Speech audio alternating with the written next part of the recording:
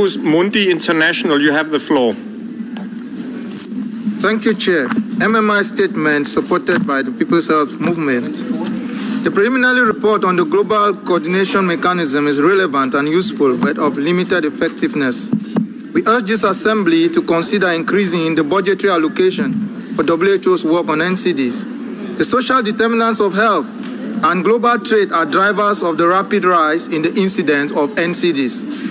We are disappointed that concrete measures to control the activities of many health-harming industries have not been identified.